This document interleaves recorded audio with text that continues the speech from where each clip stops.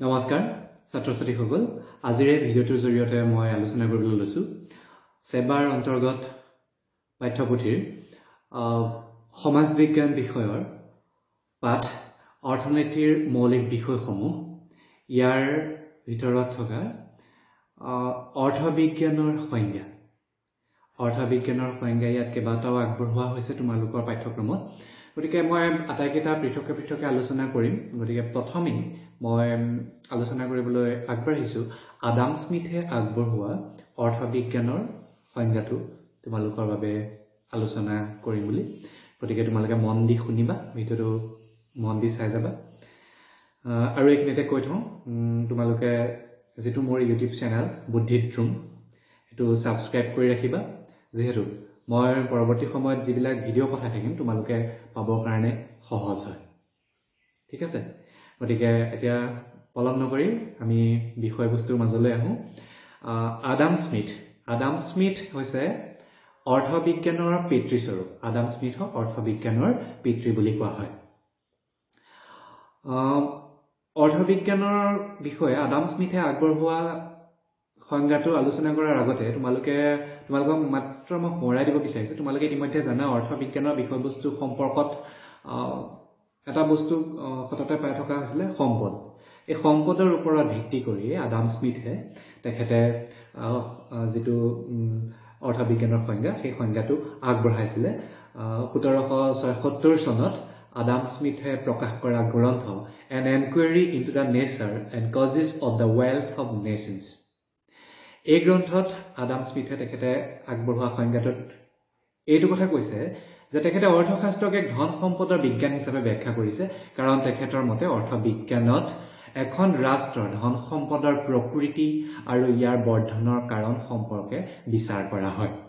সম্পদৰ উৎপাদন আৰু সম্পদৰ উপভোগৰ বিষয়ে অৰ্থবিজ্ঞানত প্ৰধানকৈ আলোচনা কৰা হয় সম্পদ আহৰণ সম্পদ ব্যয় আৰু সম্পদ সঞ্চয় এই তিনিটা বিষয়ৰ জ্ঞান প্ৰদানেই হৈছে অৰ্থবিজ্ঞানৰ প্ৰধান উদ্দেশ্য সম্পদৰ প্ৰধান বৈশিষ্ট্য হৈছে দুষ্প্ৰাপ্যতা যাক ইংৰাজীত কোৱা হয় স্ক্যাৰচিটি আৰু সেই কাৰণে সম্পদৰ ব্যৱহাৰ এনেভাৱে হোৱা উচিত যাতে অপচয়ৰ পৰিৱৰ্তে সেইবোৰৰ ব্যৱহাৰৰ পৰা সৰ্বাধিক পৰিতৃপ্তি লাভ কৰিব পৰা যায় পৰিতৃপ্তি কোনে লাভ কৰিব আমি মানৱ সমাজে যিবিলাক পৃথিৱীত থকা সম্পদবিলাকক দুষ্প্ৰাপ্য বুলি কৈছে দুষ্প্ৰাপ্য সম্পদবিলাকৰ পৰা সম্পদৰ হেতু প্ৰধান বৈশিষ্ট্য দুষ্প্ৰাপ্যতা হৈছে সম্পদৰ প্ৰধান বৈশিষ্ট্য সেই সম্পদসমূহ আমি এনেভাৱে ব্যৱহাৰ কৰা উচিত যাতে আমি সৰ্বাধিক পৰিতৃপ্তি লাভ কৰিব পাৰো আৰু সেইবিলাকৰ অপচয় নোহোৱা কৰিব পাৰো যাতে আমি পিছৰ প্ৰজন্মৰ কাৰণে সেই সম্পদখিনি সাঁচি ৰখাৰ কিবা ব্যৱস্থা কৰিব পাৰো বা এতিয়া বৰ্তমানৰ প্ৰজন্মই সেইখিনি কি ধৰণে ইউটিলাইজ কৰিব পাৰো আৰু ব্যৱহাৰ কৰাৰ লগতে সেইখিনিৰ পৰা আমি সৰ্বাধিক পৰিতৃপ্তি কিদৰে লাভ কৰিব পাৰো অৰ্থবিজ্ঞানে সেয়া আলোচনা কৰে বা সেয়াই অধ্যয়ন কৰে বুলি আডাম স্মিথৰ সংজ্ঞাটোত কোৱা হৈছে কিন্তু এইখিনিতে এটা কথা তোমালোকে ইতিমধ্যে অৰ্থবিজ্ঞান সম্পৰ্কে যথেষ্ট আগৰ শ্ৰেণীকেইটাতো পঢ়িছা তাত এটা কথা গম পাইছা যে অৰ্থবিজ্ঞানৰ বিষয়বস্তু কেৱল সম্পদ হয় জানো নিশ্চয় নহয় গতিকে আডাম স্মিথে প্ৰথমে এই সম্পদৰ বিজ্ঞান বুলি সংজ্ঞা আগবঢ়াইছে এটো প্ৰথম সংজ্ঞা বুলি মানি লোৱা হৈছে তাৰ ওপৰত ভিত্তি কৰি পেলাই পৰৱৰ্তী সংজ্ঞাবিলাক বিভিন্ন অৰ্থনীতিবিদে আগবঢ়াই গৈছে কিন্তু আমি সকলোৱে জানো অৰ্থবিজ্ঞান কেৱল সম্পদৰ বিজ্ঞান নহয় গতিকে বহু অৰ্থনীতিবিদে আডাম স্মিথৰ এই সংজ্ঞাটোক নস্যাৎ কৰিছে এইখিনিতে মই তোমালোকক যেটো পাঠ্যপুথিত সবিশেষ নাই ইয়াৰ বাবে ডক্টৰ ননীগোপাল গোস্বামী ছাৰৰ এখন গ্ৰন্থৰ সহায় লৈছো এখন হৈছে অৰ্থবিজ্ঞানৰ তত্ত্ব ব্যক্তিগত অৰ্থনৈতিক তত্ত্ব এখন স্নাতক মহলাৰ বাবে কিন্তু ইয়াত মই তোমালোকৰ বাবে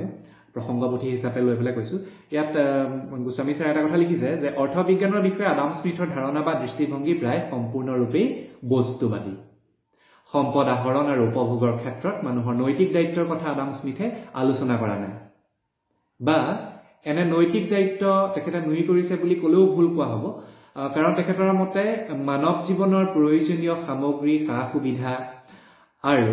আমোদ প্ৰমোদ যি পৰিমাণে উপভোগ কৰাৰ ক্ষমতা এজন মানুহৰ থাকে তাৰ ভিত্তিতে তেখেতক চহকী বা দুখীয়া হয় এজনৰ অত্যাধিক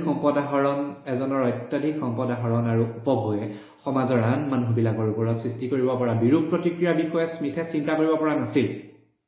সম্পদ আহৰণ আৰু উপভোগৰ লগত সামাজিক কল্যাণৰ সম্পৰ্কৰ বিষয়ে আলোচনা নকৰাৰ কাৰণে স্মিথৰ অৰ্থবিজ্ঞানৰ সংজ্ঞা আৰু আলোচনা পৰিসৰ পৰৱৰ্তী অৰ্থনীতিবিদসকলৰ দৃষ্টিত সংকীৰ্ণ বুলি বিবেচিত হৈছে। গতিকে আমি এইখিনিতে ক'ব পাৰোঁ যে আদাম স্মিথৰ এই সংজ্ঞাটোৰ পৰা যথেষ্ট আঁকোৱা পিছৰ অৰ্থনীতিবিদসকলে দেখা পাইছিলে। সেয়েহে আদাম স্মিথৰ এই সংজ্ঞাটোক সমৰ্থন জনাব পৰা নাছিল পিছৰ অৰ্থনীতিবিদসকলে। জে.এছ. মিল নামৰ এজন অৰ্থনীতিবিদে সমৰ্থন কৰিছিল, কিন্তু তাৰ বাহিৰে মেথিউ আৰ্নল্ড, কাৰ্লাইল, ৰাস্কিন প্ৰভৃতি নৈতিকতাবাদী দাৰ্শনিকসকলে কঠোৰভাৱে সমালোচনা কৰিছে আদাম স্মিথৰ এই সংজ্ঞাটোক। আৰু এই দাৰ্শনিকসকলে এই অৰ্থবিজ্ঞানৰ এই সংজ্ঞাটোক যক্ষৰ নীতিশাস্ত্ৰ আৰু নৈৰাজ্যৰ বিষয় হিচাপে অভিহিত কৰিছে। বাৰু যি কি নহওক, ইতিমধ্যে তোমালোকে বুজি পালা অৰ্থবিজ্ঞানৰ বিষয়ে। অৰ্থবিজ্ঞানৰ সংজ্ঞা পোনপ্ৰথম এইটো আগবঢ়াইছিলে আদাম স্মিথে। আদাম স্মিথৰ সংজ্ঞাটোৰ মূল কথা এয়াই, পুনৰবাৰ মই সংক্ষেপে কৈছো। আদাম স্মিথে কৈছিলে যে অৰ্থবিজ্ঞান হৈছে সম্পদৰ বিজ্ঞান, কিন্তু পৰৱৰ্তী সময়ত অৰ্থনীতিবিদসকলে সেই সংজ্ঞাটোৰ ওপৰতে ভিত্তি কৰি অৰ্থবিজ্ঞানৰ আন উপাদানসমূহ সংযোগ কৰাই অৰ্থনীতি বিজ্ঞানৰ নতুন নতুন সংজ্ঞা আগবঢ়াই আহিছে। যিহেতু সময় পৰিৱৰ্তনশীল, অৰ্থনীতিও পৰিৱৰ্তন হৈ আহি আছে, গতিকে অৰ্থবিজ্ঞানৰ সংজ্ঞা সময়ে সময়ে সলনি হৈ আহি আছে। আৰু আমি যিটো বৰ্তমানৰ পৰিস্থিতিত আছো আৰু আধুনিক অৰ্থনীতিবিদসকলৰ সংজ্ঞাসমূহ আমি পাছলৈ পাম, পাছত আলোচনা কৰিম। আৰু তোমালোকৰ পাঠ্যপুথিত যিকেইটা সংজ্ঞা আছে আমি পৰৱৰ্তী ভিডিঅ'ত আলোচনা কৰিম। আশা ৰাখিছো তোমালোকে মোৰ এই ভিডিঅ'টোৰ পৰা উপকৃত হ'বা। ধন্যবাদ।